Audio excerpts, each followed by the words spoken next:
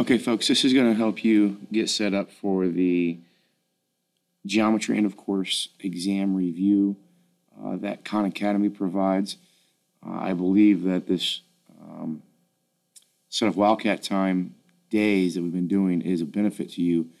However, the time that we're in here together is by no means enough to fix all misconceptions that you might have or misunderstandings that you might have through your geometry knowledge. So this is tailored towards trying to do that. It's something that you can take outside of this class and continue to work on in preparation for those tests. Again, the geometry test will be on May 1st.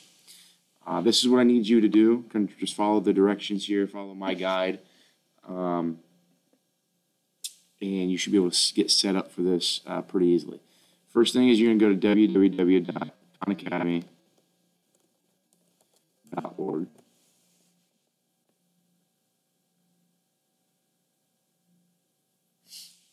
Okay, you're going to come over here to the right-hand side where it says sign up. Click sign up. You're going to have a screen that says learner, teacher, parent. You're a learner. Fill in your birth date, whatever that may be. Okay. And then say sign up by choosing a username. Okay. Now here you're going to set up your email. So whatever email you want to use. Okay.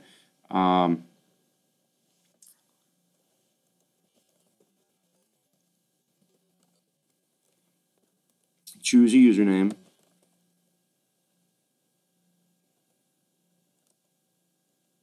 And then create a password. And click sign up.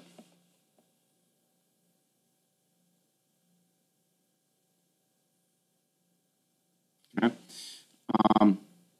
So here it's going to ask you what grade you're in. Just click, 10th grade, 9th grade, whichever one it is.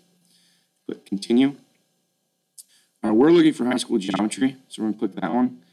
Now, if you are anytime maybe there's a need for you to retake the algebra one, you can click on that, and it will sign you up for the algebra content. There's also chemistry, biology. Down here, I believe there's some government stuff that you can click on. So there's some other end of course exams that might be beneficial to you. Now, the geometry one is set up according to the Common Core, which is the set of standards that we use in Ohio for these tests. So this should be tailored to the content that we learn within the classroom. So I'm going to click continue with one course. Okay. So now what's going to happen is you see down here in the left-hand corner, left-hand side, it says My Courses. And these are the main concepts that are covered on the end of course exam. Let me give you a quick, I'll just kind of explain what this is, and then I'll show you the rundown of the percent of items that are on the test on the end of course exam. But you can click on any one of these. Say I'm worried about congruence on that test. I'm going to click on that. And then it's going to take you through this, and it provides you each one of these that has the little play button on it is going to be a video providing information for you in video format. And then some of them are like documents that you can read. But what I like about this is that it provides you practice questions with feedback. And you work through here, more practice. And as I get towards the end, there's going to be a unit test. So that's nice, okay? So if I'm struggling with congruence, and I know that was a topic that I was really confused about, I can take that unit test and get that practice. And then I can go back through and say, okay, well, I was bad at these types of questions on the unit test. And I can come back through here and find those topics and watch through those videos. I think this is kind of a good theorems concerning quadrilateral properties. I think those are good proofs to look at in preparation for the end of course exam. Another one here would be another grouping here. And kind of show you eventually some things here that are going to be useful for you to know on the end of course exam. So that's kind of nice. So you can do that. You can go back, hit the back button here, high school geometry. And it's going to take you to a different window. It's kind of weird to navigate this a little bit, but you can always almost get back to these topics somehow. And you can obviously click on any of those. And here it's broken down to topics that you might want to kind of jump to quickly. But what I want you guys to do is I want you to click on courses here. And I want you to come down to geometry. And it should take you to this page. This is the current page I was on, but for some of you, it might not have been the page that was loaded for you. But going to courses and down to geometry will get you here. And then what I want you to do is I'm going to scroll all the way to the bottom. It says Start Course Challenge. So this is 30 questions. And they're pretty well aligned with your end of course exam.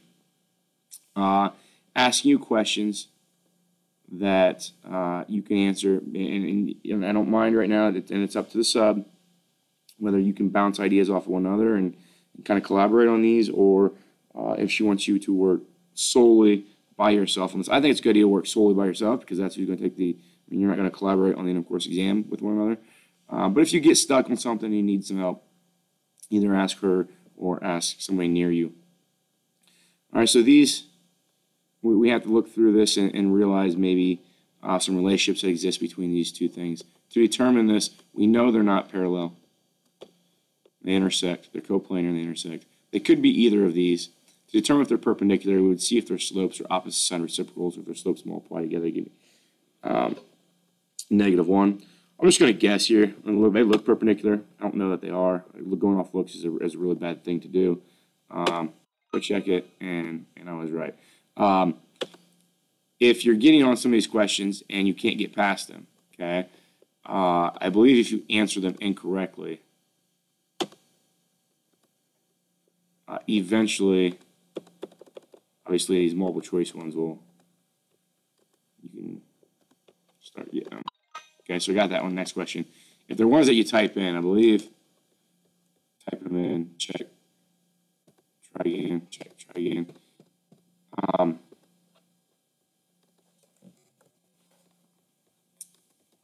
If you try enough, so it says I check, get help, or move on. I can move on if it's, because there's going to be some questions on here maybe you haven't covered in your class, so you can move on beyond these questions if you don't know how to do some of them. But these are very similar to what you're going to see on the end of course exam. So start with that. If you finish with that within the 50 minutes that we have today, the hour that we have, go through some of these other sections and improve that, and hopefully this is something that can benefit you beyond today. In regards to the end of course exam, there are a couple things that are key to you. First, make sure that when you are in that testing room that you are provided with your reference sheet. Okay, this is your reference sheet that the state will provide you. At the top of it, give you your common conversions. Gives us our trigonometry facts of SOHCAHTOA, special right triangles. Down here at the bottom, it gives us some area and volume formulas. Distance formula, this is a common question asked on the end of course exam. Quadratic formula, if you need to factor anything, and this is a probability rule. Now, this is the formula sheet that you will get. I'm not saying that everything on here will be used, and I'm not saying that there will be formulas that are not on here that you need to know. So there will be some things that maybe you have to go from memory instead of the reference. This is just here to help you, but not to serve you on every single question.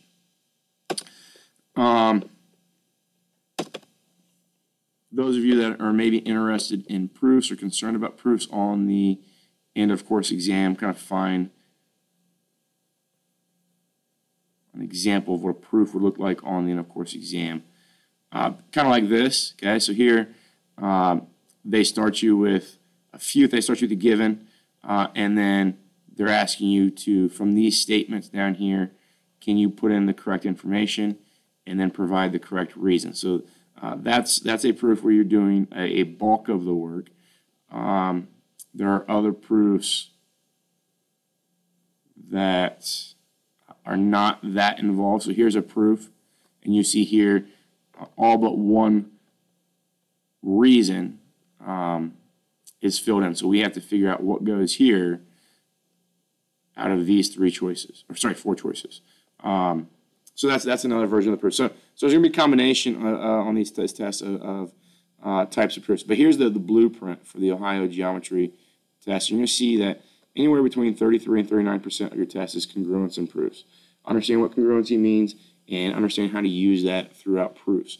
You'll have 23 to 35% being similarity and trigonometry. So scale factors, dilations, SOHCAHTOA, special right triangles, that kind of stuff. Isosceles triangle work. 8, 10, 24% is going to be circles. Now, if you're in my class, this is something we'll talk about next week. Okay, we'll pick up on that and get all that cleaned up for you, and you'll be perfectly fine for that section of the test. And then this last section, probability, again, if you're in my class, we'll talk about that the week before the test, last week of April, and we should clear up those things. But this is kind of a breakdown of the topics that you're going to see on that test. If you are a person that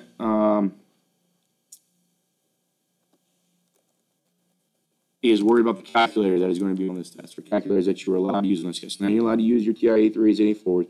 You're allowed to use the TI-30X calculators that most of you have if you don't have a graphing calculator. But Desmos.com is a calculator that will be integrated on every single question. And this is the version of the calculator that you're going to see. And what is nice about this is, let's say I have these two numbers and I want them both to be divided by 4. Okay, that's not what I want. Maybe I wanted it written this way. So this is a calculator that's pretty nice because it will show you the way you wrote it by hand. I call this math print. And that's nice because your TI-83, 84, or TI-30s don't do that. And you can make a huge error on those calculators just by forgetting parentheses. Okay, so that's nice. Maybe getting accustomed with that calculator would be a good idea. This will be a part of every question that the calculator is allowed to be used on. There is a portion of that test that does not use a calculator. Okay?